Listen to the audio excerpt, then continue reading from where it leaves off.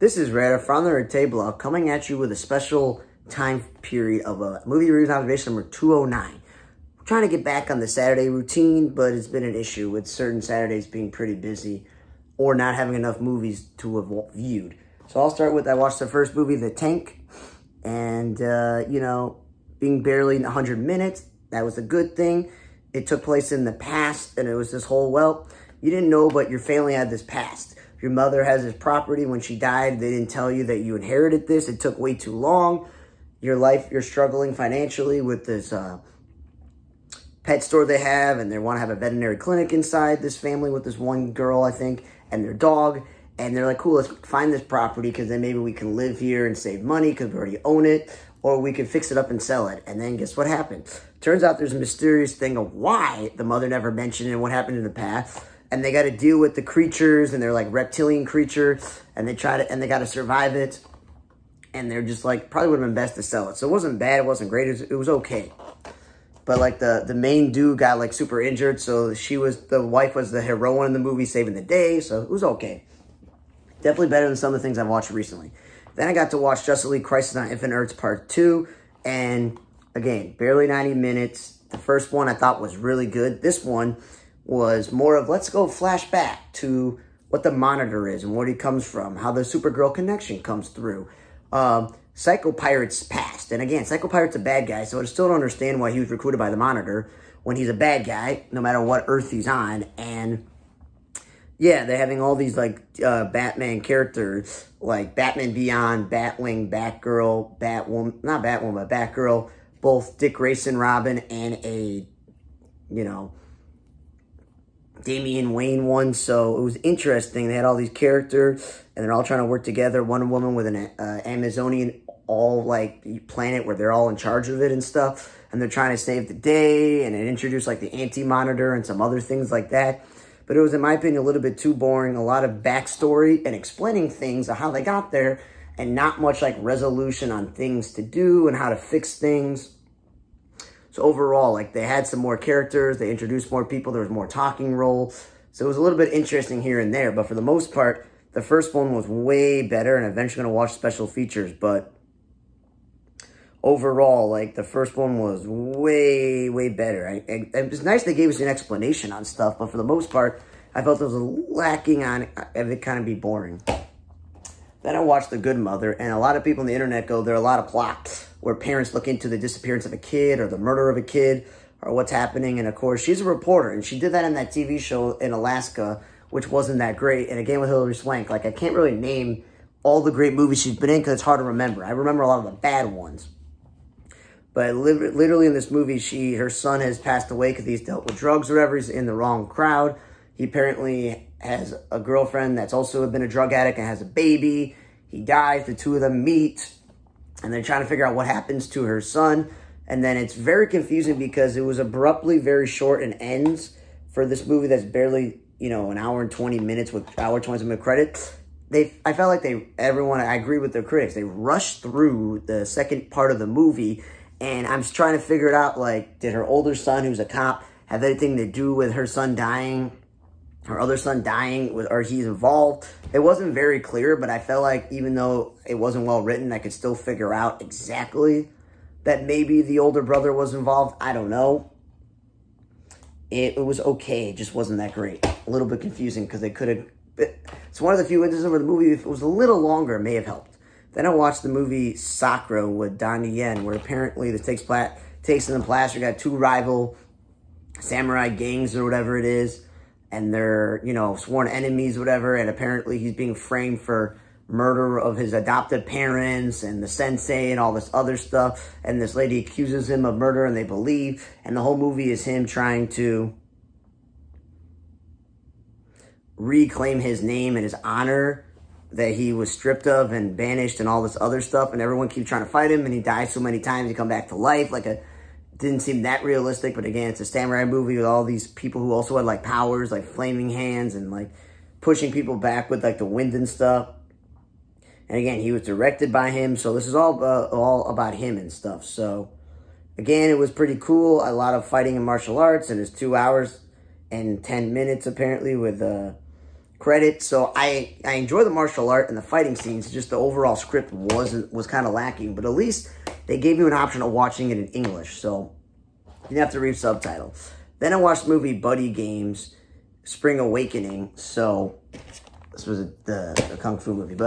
So Buddy Games is a great movie about a group of friends who continue to do these weird things even though they're in like their 30s or 40s. And of course, Nick Swardson, he's up for anything. Adam Sandler either puts him in a movie that they're in together and he does stupid stuff, or the whole Bucky Larson Born to Be a Star. So he's no joke to that. And the least famous guy in this movie, Dan Bachadal, also, I feel like he's up for a lot of physical humor and comedy. It was pretty funny. And the other movie had, you know, Dax Shepard, who's really funny, and it had Jensen Ackles as his brother, and Olivia Munn was in the last one. So there was a lot of characters in the last one that were good.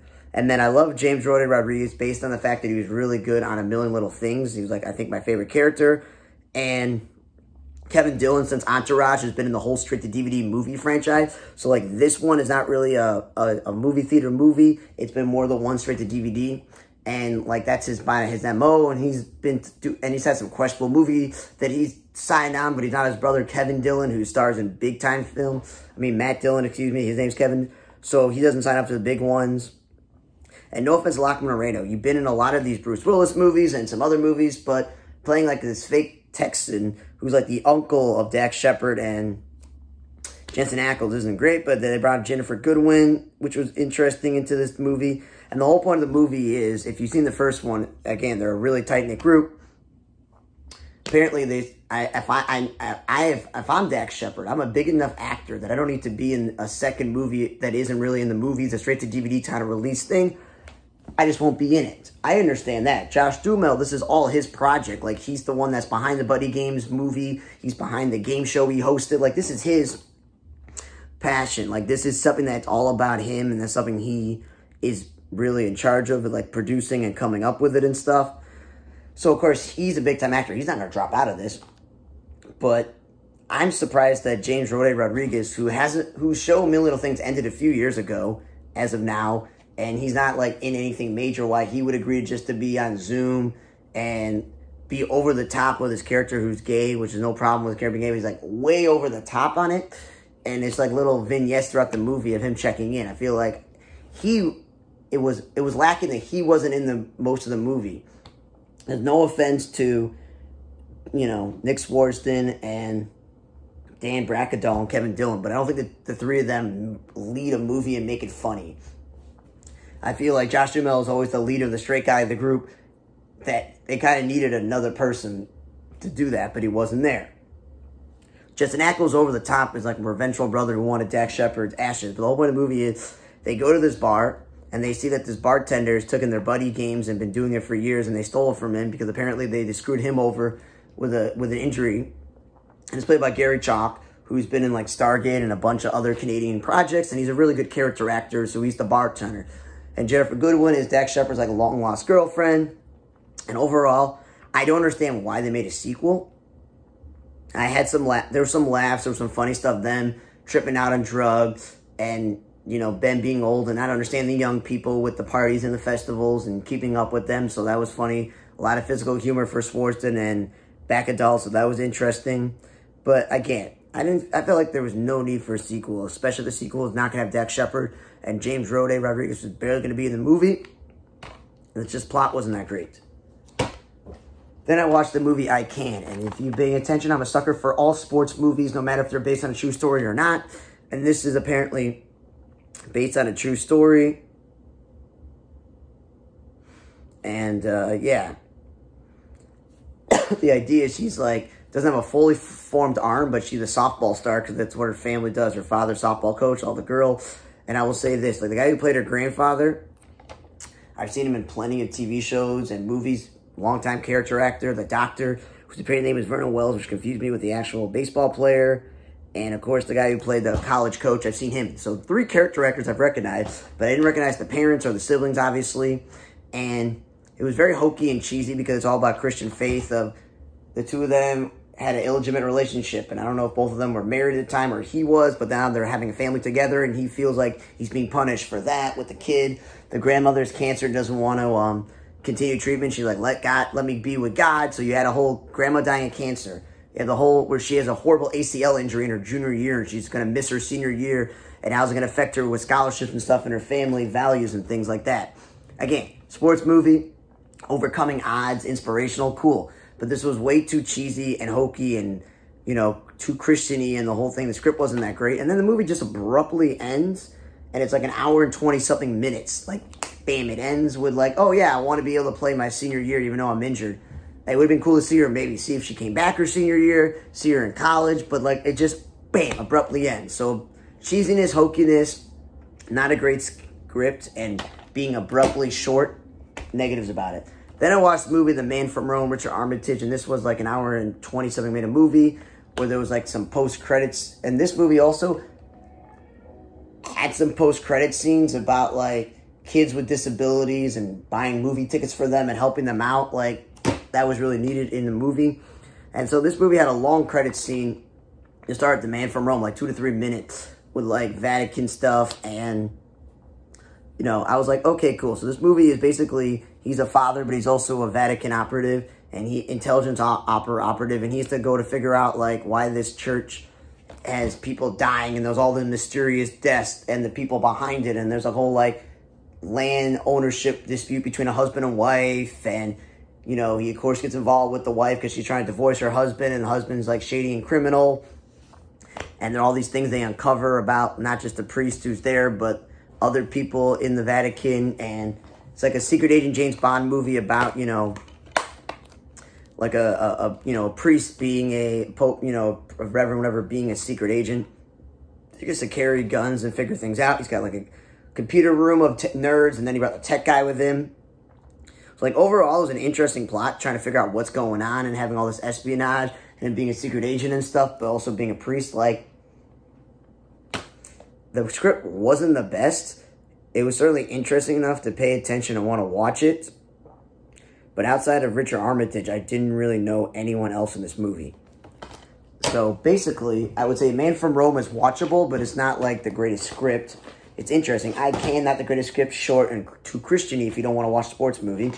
Buddy Game Spring Awakening, you know, has his laugh, but again, there was no point of the movie and you're missing characters. If you like martial arts and fighting, Sakura is a good enough movie to watch. It's just a little bit too long. Not the best script. The Good Mother, again, abruptly ends.